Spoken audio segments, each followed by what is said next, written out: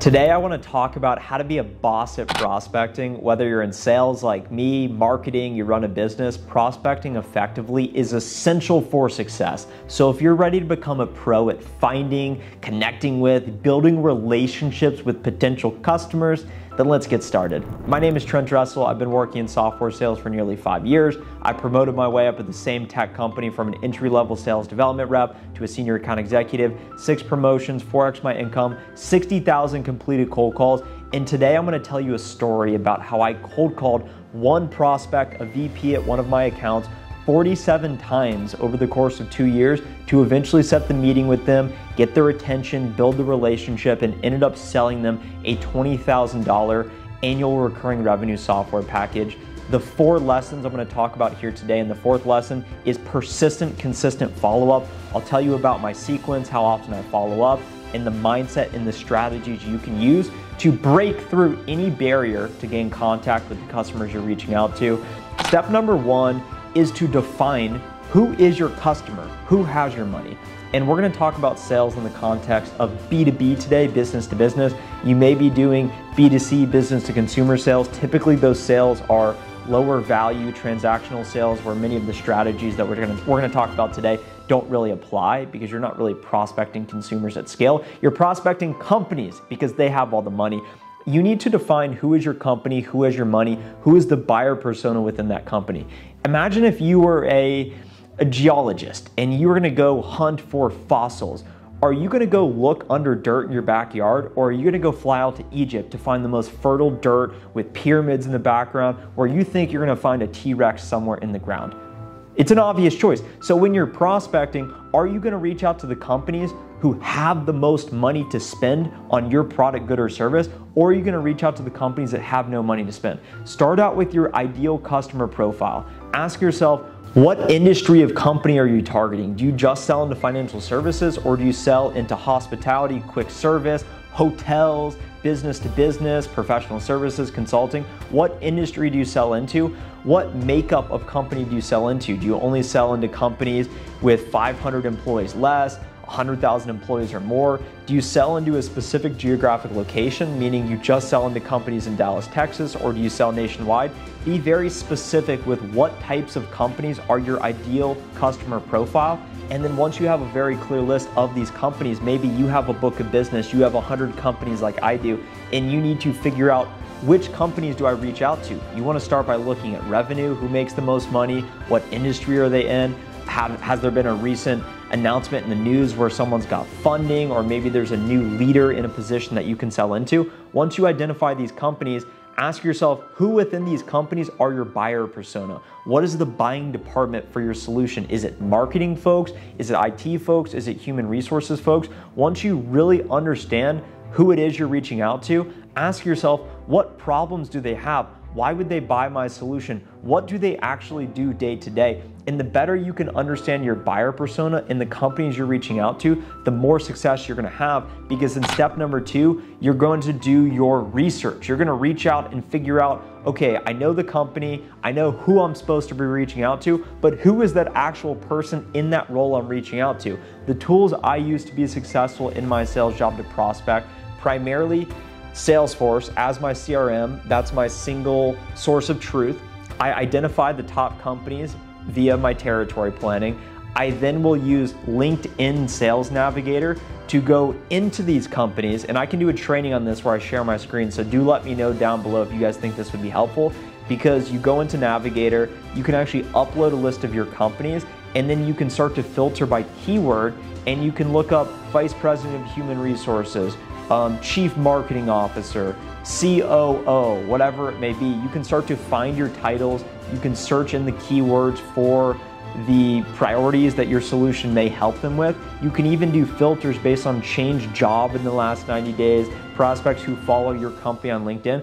The more research you're able to do and identify who is actually the right person to be speaking with, because you do not want to be in a scenario in which you call in and they say hello and you're like, is this Susie? And they're like, yeah, speaking, and you're already off to a bad start. You want to have a specific reason as to why you're reaching out to every person, so it requires a little bit of research, and then when I identify that correct person, I'll look them up in ZoomInfo to find their direct phone number and email, and then I'll add them to a sequence in outreach. And this manages my calls and emails.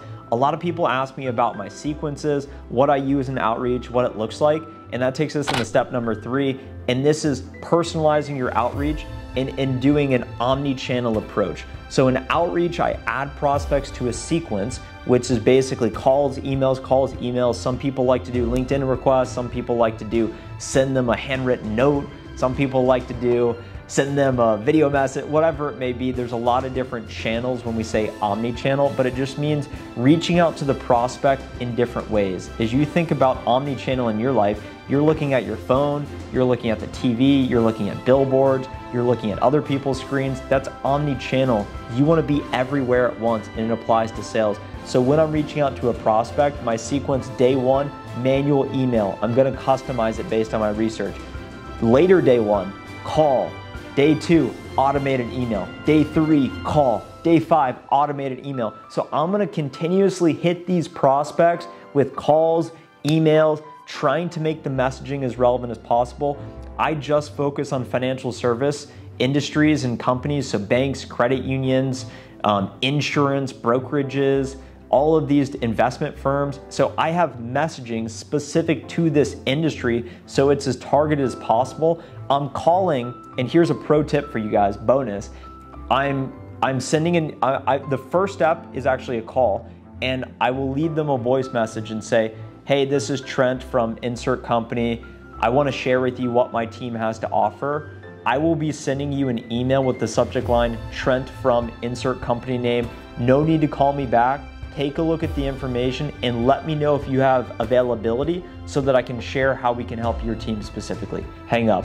And then you send the email referencing specifically the messaging you had just said. It's going to lead to increased open rates for your emails and ultimately more success because more folks will see your messaging. You'll get their attention so that you can hopefully catch them at the right place at the right time. That takes us into step number 4, which is follow up consistently. You want to follow up consistently, and this takes us into the story. I identified a credit union with, I think it was 15 billion assets under management, 500 employees, perfect fit for what I have to sell. So I went into my LinkedIn Sales Navigator, I typed in Vice President of Human Resources, the prospect came up, I added him to my sequence, and I called him, and you know that feeling when you call someone and you know exactly what their voice message sounds like.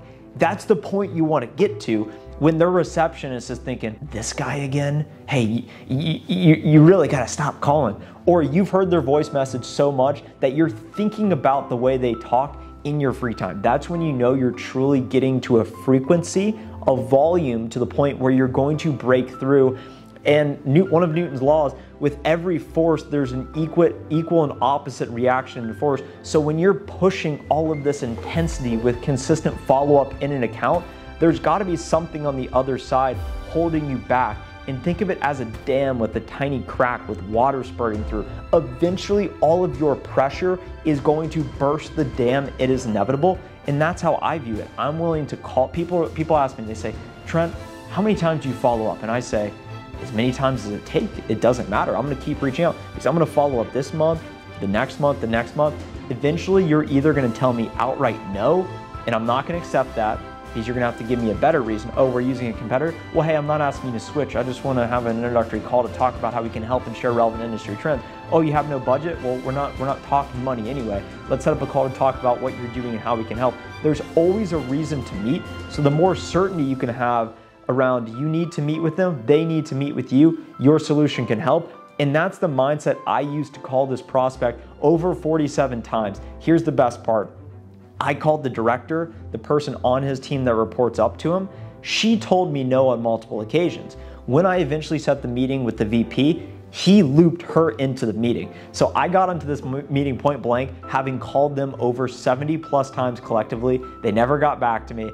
And I made a joke about it. I said, guys, I've been calling you for a long, long time, and I appreciate you giving me your attention so that we can talk here today. They respected me more because I did not give up and I was resilient. And as you think about what is a boss with prospecting, it's not always about the results. It's not about who gets the most pipeline, who sets the most meetings, who closes the most revenue, who gets paid the most.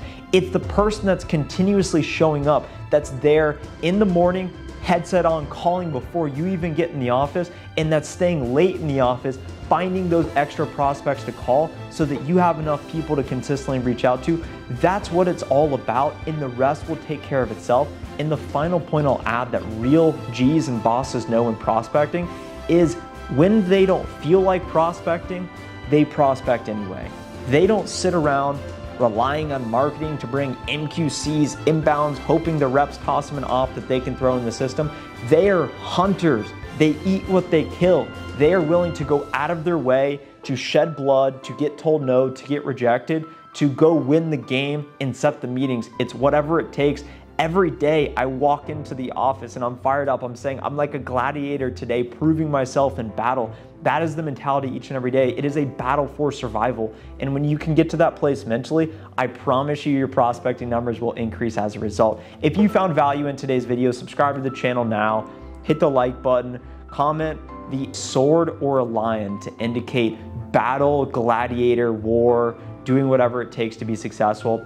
I'm gonna put a link below in the description to my cold calling guide if you'd like to go check it out to hear exactly what I say based on making over 60,000 live cold calls. Happy prospecting, happy life.